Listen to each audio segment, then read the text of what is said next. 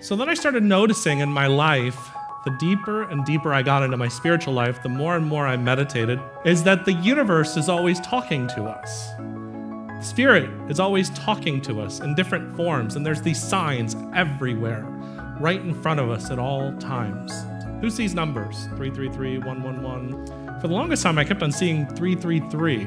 Well, there's this thing called angel numbers, where you can look it up and start looking this stuff up when these things happen. What it does is it starts confirming what you already feel and know.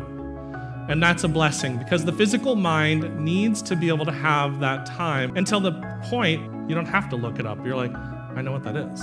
What ends up happening is the left brain's trying to figure it out. It's trying to make sense of that.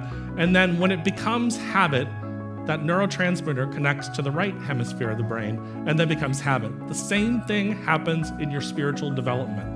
And so what's happening is the universe and God is trying to give you a compass, because your body is telling you something. If you start to feel depression, you know what depression is? Depression is, hey, there's something you need to be taking action in. Pain means pay attention inward now.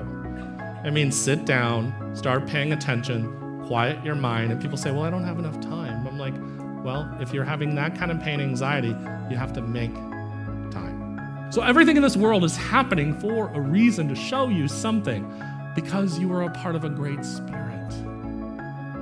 Because you are what? A spiritual being having what kind of experience? Human.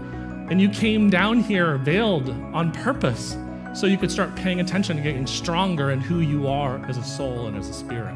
Don't just look at the signs. Take the actions that Spirit is guiding you to do and move in those directions so that you can learn from it. If you make a mistake, then you course correct and you'll be fine.